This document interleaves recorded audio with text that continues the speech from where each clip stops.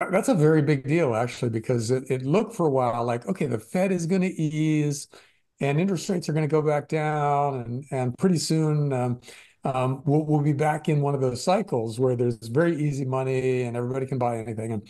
And that kind of happened for a little while. And it still feels like it's happening in the stock market.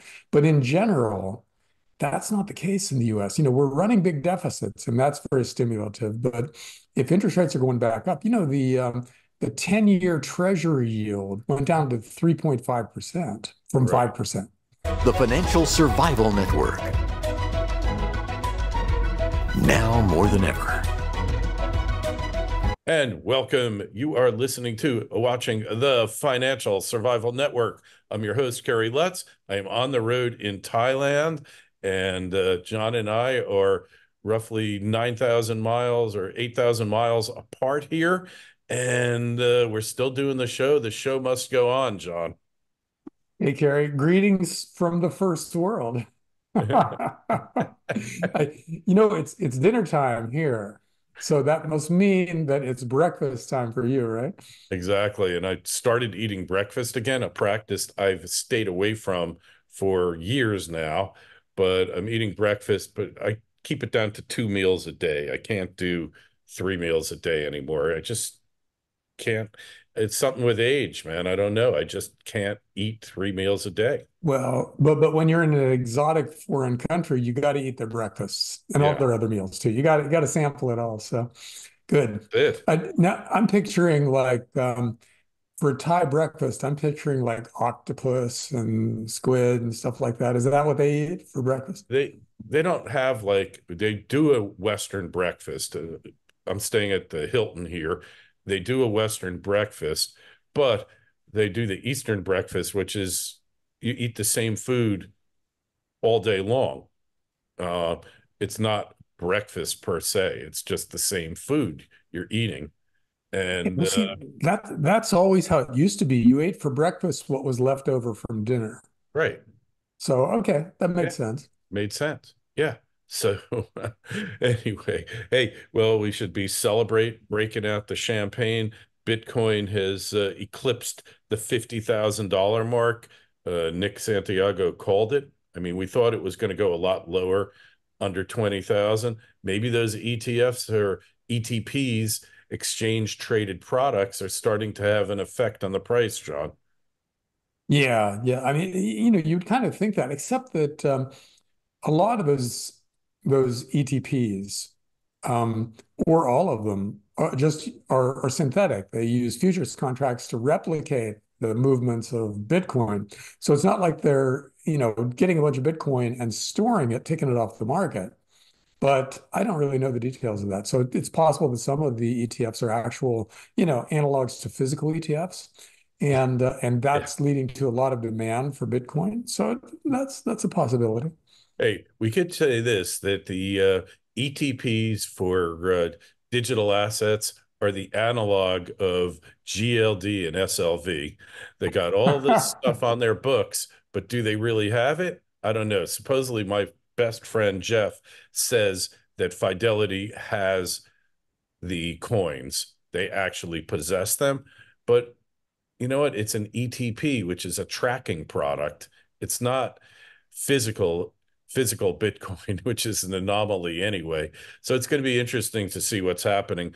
I told you, like, I buy a certain amount of Bitcoin every Monday, and when I swing trade it. When it hits peaks, I dump out of it. But here it went over 50. That's probably enough momentum to take it close to 60, in my opinion. But we will find out soon enough. So, hey, interest rates are rising again.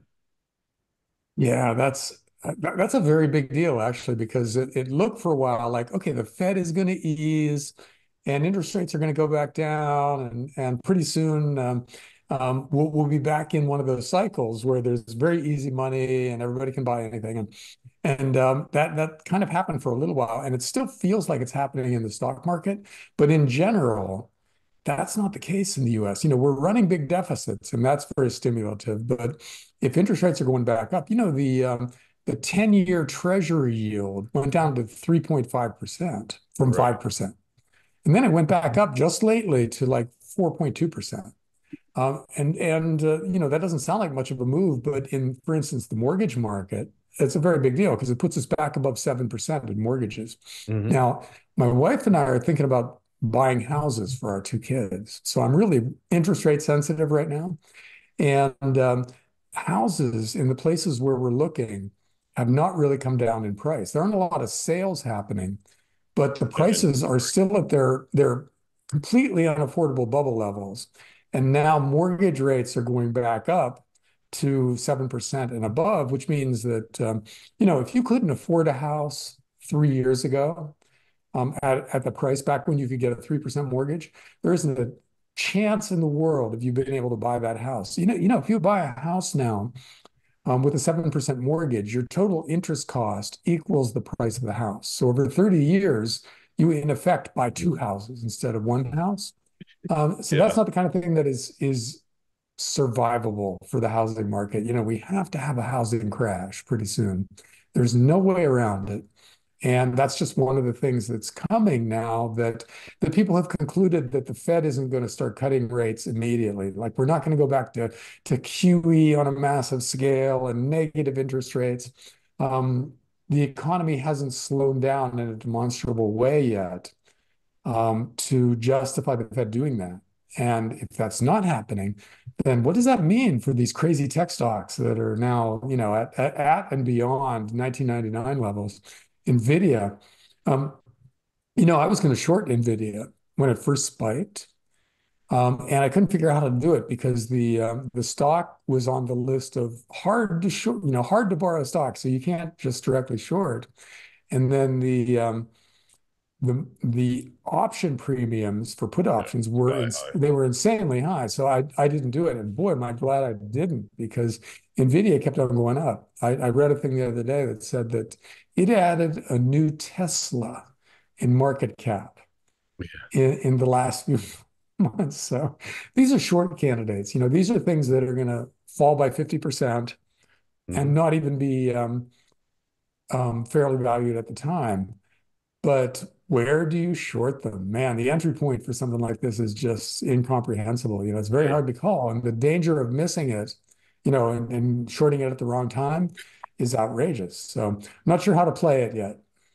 Remember, the man said the market can remain irrational longer than you can remain solvent, right? Yes. And it really, I've found that out a couple of times. Because Hey, when something really starts to run, it runs beyond rationality. It overshoots. mhm. And then it comes back and overshoots the other way. But calling the point where it's going to overshoot and head back your way is very hard. And I'm going to short some more, but I'm going to do it with like S&P 500, SPY Yeah, shorts or that's something like that. safer. Put options on the Qs, the Nasdaq 100 or the SPY or something like that. You don't have 10 bagger potential with things like that, but you do have five bagger potential. And I Yeah, think yeah, and for the liquidity, which means lower put option premiums, and the fact that they're not as wildly overvalued as the worst stocks means that you aren't looking at losing everything in 3 months or something like that. And you have more time to be right.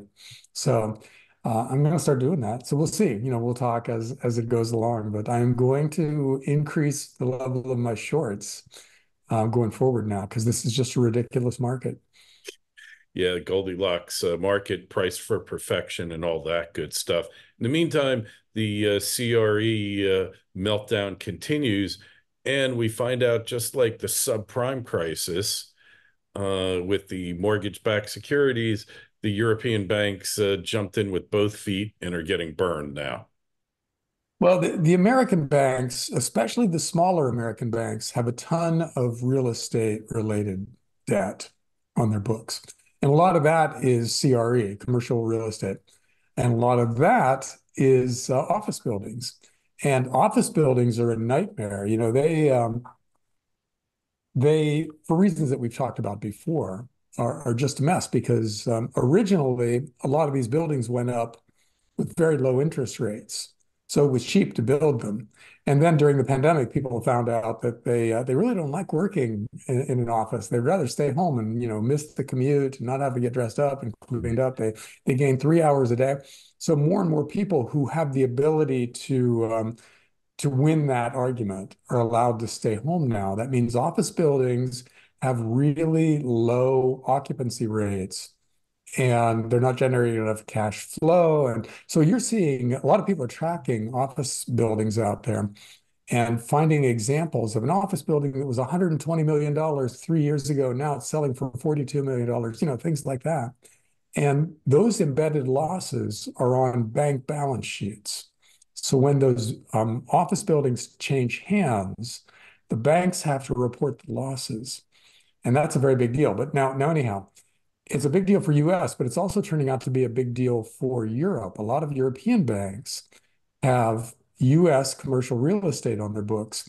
And so they're on the hook for this stuff too. And Europe is already a mess. Germany, we could spend the whole show just talking about what a catastrophe the German economy is, which is wild because 5 years ago, you and I would have been saying the opposite, that Germany is basically the only well-run country left in the world. Now they're the worst run country. They screwed up so monumentally. Angela Merkel, who used to be this kind of rock solid conservative lady who didn't make stupid mistakes, turned out to make stupid mistake after stupid mistake and will go down in history as probably the worst Western leader in human history. So, because everything she did turned out to be wrong in retrospect. They opened their borders, they let an insane number of immigrants from incompatible cultures come in, and then they shifted completely out of nuclear and into wind and solar, which don't work in Germany because Germany is neither sunny nor windy. And they loaded up, or they committed themselves to Russian natural gas, and then they allowed the U.S. to blow up the Russian natural gas pipeline. So Germany is deindustrializing, and you take them out of Europe, Europe is toast, and that is the next couple of years for Europe. They're going to level down to, instead of a first world system, to second world at best. They're going to be much poorer than they think they are. I think you are correct on that score, John. And hey, uh, one of the things that's keeping the U.S. afloat is, even though the rest of the world is doing so badly, they're doing worse than us. And the perception of the safe haven, look, China's imploding. Where are those wealthy people putting their money? They're putting it into the U.S. I mean, there's zillions of dollars. So the flow of funds from global hot money, whatever, flight capital, is all coming to the U.S. into the stock market because they're not buying government debt with their flight capital. They're buying stocks. So I think a lot of that is why it's going up, and it's happening in Europe now as well. So, hey, we got, nat gas prices keep going down, and then the admin bans new LNG exports. Like, what's going on here? We have more nat gas than we know what to do with in this country. What are they Well, thinking? it looks like this was a plan on the part of the Biden administration to make the economy look as good as possible going into the election. So what they did was they banned the export of liquid natural gas. And that left the U.S. with a surplus of gas domestically. What would have been exported is just sloshing around here now. So the price is way down. So anybody who uses natural gas, for instance, to heat their house or to run their stove or whatever, and that's still a big part of the country, is seeing their prices go down, the costs to heat their house and run their stove go down, which means their life is no longer as expensive, and they don't blame the government for raising inflation anymore. I think that's the Biden administration Is plan. that what they're doing? Well, I think to the extent that natural gas is an issue for people, this helps. So yeah, I think that's part of it because you know let me be blunt. These guys are capable of anything. I'm talking about the powers that be right now. Yeah. I think literally, if it took a false flag attack on a jet plane that kills 100 people to get the current administration elected again, they would do it. That's just how the guys in charge operate. So I think anything we see out there that goes wrong in the next 6 months, and I'm not saying the Republicans are the good guys. I'm saying that Yeah. anybody in charge thinks this way now, and it happens to be the Democrats and their allies who are in charge right now. And I think that any kind of false flag thing that you can conceive of, they would be willing to do in order to win. So any horrific thing that happens in the next 6 months, um, your first impulse should be to blame it on the government. And only then, if it becomes super clear that it couldn't possibly have been the government, then you I start looking love it. for other examples. But yeah, I agree. and yeah, and that means the world is a very scary place because you've got people in power who are willing to do pretty much anything to hold on to power. And if it takes another pandemic, forget it. That's easy peasy for these Baked in guys the because they cake, already huh? did it once. They already did it. They know exactly how. So remember, just lately they were talking about disease X or something like Yeah. that, the next pandemic. And they tried monkeypox, and that didn't work because it had a humorous name, so nobody could be afraid of it. Um, but they'll come up with something else, or Hmm. a cyber attack, Yeah, or cyber attack or the, aliens are going to attack. oh yeah. The aliens landing on the White House lawn is that's the last on their list because that's the hardest to pull off. But they've got holograms or something like that. That will make it possible. They've got some kind of advanced AI Yeah. imagery that they'll use, and they will use it if nothing else works. So, 2024 is going to be one for the history books from a theatrical standpoint because everybody's willing to do whatever it takes, Anything. and we have the tech to do all kinds of things now. So I don't even want to guess what they're going to pull, but just remember, anything that happens is probably fake, and just respond to it by buying gold, okay, or silver. Just do that Yeah. and Agreed. just let your stacks accumulate, and then don't worry about trying to figure out exactly what their reasoning is or how they pulled it off or whatever. They did it. That's enough. Buy Yeah. gold. Exactly. Hey, so speaking of the admin, we had this special counsel report on Biden's handling of classified documents. And I don't know, for some reason, everyone's surprised that basically the guy is non-compos mentis. Now, you'll remember, you probably don't, but 5 years ago, I wrote an article, well, maybe 4 years ago, right before the election, called The Emperor Has No Cortex, right? Because it's like, why is anybody surprised over this? It's been obvious for years now that this guy has lost it, and that he's a puppet. There's no other explanation for what's happening. He's not running anything. Maybe Hunter Biden's running the administration for all we know. Okay, this was just too funny not to mention. You're right, because basically the story is they were indicting Trump and trying to imprison him for things he did with classified documents after he was president. But then it turned out that Biden had done basically the same thing. He had a garage full of classified documents. And so they felt obligated if they were going to try to put Trump in prison. The Biden DOJ felt obligated to look at him too. So they looked at him too. They interviewed him and everything, and they came back and said, "Well, he clearly did a bunch of stuff that's absolutely illegal. He did it with an understanding of, that it was illegal, but we can't indict him because in a trial, the jury would see that he was just an old man with memory problems and, he's with dementia. So we couldn't convict him because you have to have intent to convict somebody of something like this. And it's clear that he doesn't have enough of a mind left to have that kind of intent. And so he got off. Yeah. And so the administration now is like, well, is this a good thing or a bad thing? He's not going to be indicted. but he's not going to be indicted because he's senile. And Yeah, so to watch these guys squirm is just hilarious, man. So and Kerry, spin. let let's do a pool now and guess what day they will replace Biden with Michelle Obama. You think Um, they're gonna? I She's gonna be the well, one? You really think so, huh? she's the one they want, but she doesn't want to do it.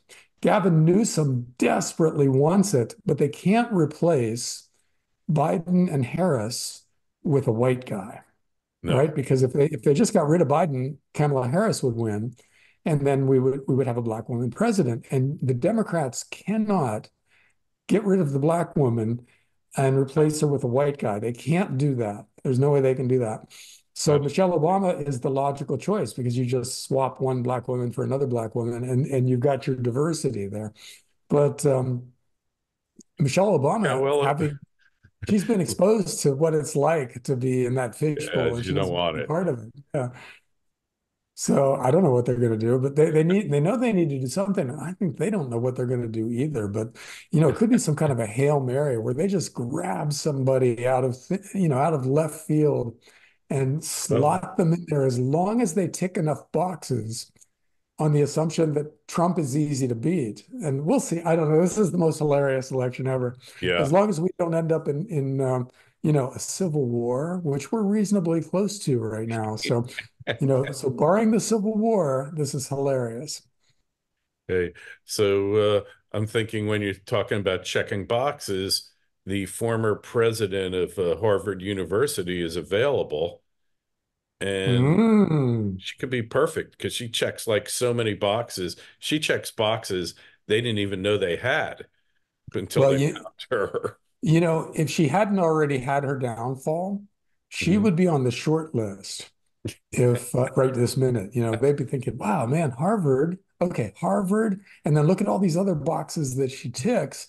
Let's just slot her right in there, and then we'll just tell her when to invade whoever and when to press the nuclear Yeah. button. That'll be fine. And oh, Carrie, that we can joke about this is a sign of how crazy the world is right now. Because you shouldn't be able to joke about this stuff because Oh, it's it's it's absurd. bad from begin. And then the Texas thing, you know, Yeah. um, Oh, you've probably covered this already, so your audience is probably yeah.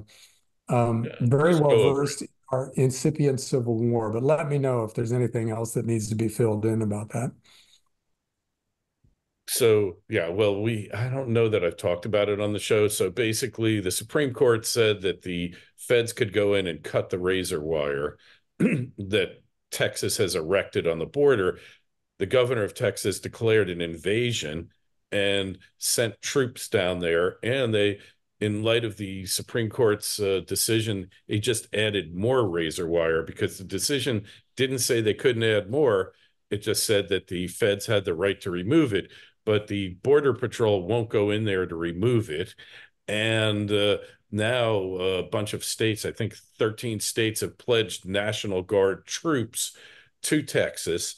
The admin hardcore people are saying, let's nationalize federalize the National Guard, which generally in the past, and I don't know if it's changed, required the consent of the governors in question to federalize the Guard. Because when we go back to Hurricane Katrina, the Bush administration, through FEMA, tried to federalize the Louisiana National Guard. The then governor, Catherine Blanco, I always called her Kathleen Draws a Blanco, she refused to sign the federalization order. And they said, okay. And they left. And then we had Hurricane Katrina, and Bush got blamed for it anyway. So I don't know if the law has changed since then. But under the existing law, federalization was required with the consent. And even Trump tried to send the Guard to D.C.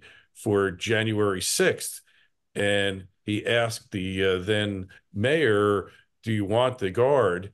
And she said no. And that was it. And then we had January 6th. So it's an interesting legal issue. It's I don't think they can federalize them under the Constitution. And then that would just precipitate the ultimate clash between the states. And we got 26 states And and then the other states, most of the people don't want what's happening now on the border to be happening anyway. This is a policy driven by elites, by NGOs, and by big companies looking for cheaper labor here, John. Well, okay, let me say two things about this. One is that these NGOs that are down in Mexico and helping people come into the US illegally should be rounded up and imprisoned in a heartbeat. Okay, they're breaking the law. They have no business doing that. Lock them up and do it publicly because you get a 70-30 advantage Yeah. electorally out of doing that. Now, the other part of that is I think, the Republicans, they've been, frustrated over this open border that Biden has imposed for a long time. But I think the timing of this now is pretty specific. Texas started doing this right now so that the issue bleeds over into the election campaign. And their goal is to make Biden go down there and impose the federal government's will on Texas and then explain it. That's the whole Yeah. key to everything. They want Biden to have to stand in front of a camera and explain what he's doing. And they know he can't do it. I mean, that is too many complex thoughts strung together at once for him to be able to actually articulate it. And then if he can't do it, then the people who are actually responsible for it in the federal government will have to step up and explain it, and we'll see the deep state, exposed in all its glory. Exposed. Hey, Yeah, it's all yeah. about So money. yeah, it's all about winning the next election. Yeah. Yeah, But but the open border thing, yes, is partially about money for sure. yeah. Well, it's going to be interesting. And now Trump is running on a policy of basically rounding up millions of illegals and showing them the door. But the people that sent them to us don't want them back. So where do they go? We put them on Well, Gitmo, right? I mean, no, from Trump's point of view, um, the most electorally, the most popular thing he could do is shut down the border completely and then spend the next 3 years rounding up all the people who came in here illegally. You just take them across the border to Mexico and drop them off. Mexico Yeah. shouldn't have let them in the first place. I mean, I'm not joking. I think that's what they should do. Just Yeah. drop them off on the other side of the Texas border. And and then, to the extent that any of them need to be processed, they go through the official channel and they submit their application from Mexico, and then they go through the steps that anybody else, all our Exactly. parents did, all the people who are doing it legally do to become American citizens. And there should be no other alternative. You shouldn't just be able to walk across the border and then disappear into Michigan or wherever and never be heard from again. So, I think as long as Trump, if he's the next president, let's say, can show busloads of people that he's catching and sending across to Mexico, he's a majority president. Yeah. Because people will see that and go, okay, Trump's doing what he's supposed to do. Hey, Yeah. it's a new catch and release. We catch them here and we release them Release into them Mexico. there. Yeah, that's right. I mean, That's this is exactly right. madness. I mean, look, it's not quite analogous to Rome being overrun by the Visigoths because the population of the country is far larger than the invading force, but this is an invasion. And I think Trump would be within his rights to declare it an invasion and take all necessary steps to undo it, to end it, and to send the people back. And I don't think the Supreme Court's going to try to stop him from doing it because maybe we wind up with martial law. I don't know. Well, hey, it's a big issue we'll be talking about more in the weeks to come for sure. And I think we'll leave it at that because the beach is calling me here. The beach in Thailand is calling me. Hey, questions, comments, kl@kerrylutz.com. Don't forget John's Substack, rubino.substack.com. And make sure you sign up for your free newsletter at financialsurvivalnetwork.com. We're starting, John, the Inflation Cafe, inflation.cafe. And the newsletter, first one's going to go out this week and pretty excited about it. It's based on my experience of going to a certain undisclosed coffee shop that we all know and well and love, the largest chain in the world, and realizing I was paying double for a price of coffee that I was paying 3 years ago. They cut back on their rewards, and I had half a cup. And I said to the manager, "You're not in business of selling coffee. You guys sell inflation." Thus was born the concept of the inflation cafe. And he just kind of laughed. But I am the chief editor. I am the editor and chief barista of the inflation cafe. So we're transitioning here. Barry, they messed with the wrong guy. Hey, man, it's like $7 frickin' for a drink. I can't believe I was paying more than $4 for, and it was overpriced at $4, John. At seven, it's just highway robbery, and I can afford it, but why? I cut back. And the beauty is here in Thailand at the same undisclosed coffee shop, it's $3. Barry, do you have a second more for me to go on an inflation rant? Yeah, sure. Go ahead. Okay. Okay. Because, you see these guys like Paul Krugman or basically anybody that is in the current power structure saying, oh, the economy is so good. Look how low unemployment is. And inflation is down to 2.5%.